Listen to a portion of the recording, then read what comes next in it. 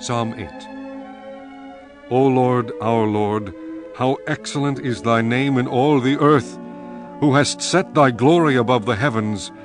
Out of the mouth of babes and sucklings hast thou ordained strength because of thine enemies, that thou mightest still the enemy and the avenger.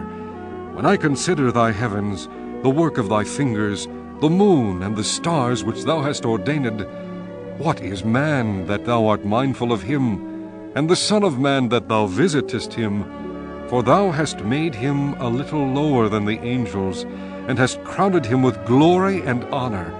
Thou madest him to have dominion over the works of thy hands. Thou hast put all things under his feet, all sheep and oxen, yea, and the beasts of the field, the fowl of the air, and the fish of the sea, and whatsoever passeth through the paths of the seas. O Lord, our Lord, how excellent is thy name in all the earth!